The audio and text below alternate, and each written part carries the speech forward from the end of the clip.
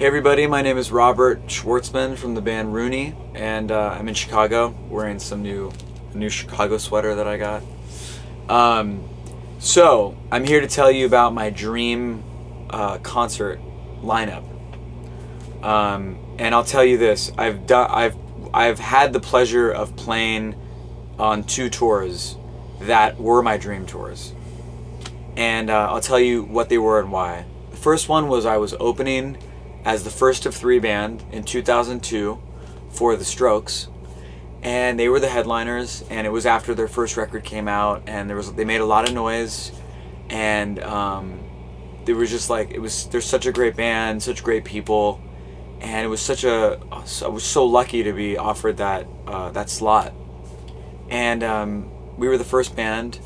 So we had to open the show. You know, there's some pressure. You're playing for a super cool band that's just like killing it at that moment, and you have to open the show for them. So you want to be the best you can be, and you're a new band. Your first record's not even out yet. It's pre the first Rooney record. But the second band was part of that tour was Sloan, a band from Canada called Sloan, and another band that I was a huge fan of. So it was like pretty crazy to play before Sloan and the Strokes. It was like, whoa, is this happening right now? But we met a lot of great fans. People still come out to Rooney shows from that tour, so really lucky to be part of that. The next tour was a headlining run that we did, which was Rooney was headlining with The Sounds opening in direct support from Sweden, and the first band was called Keen from the UK.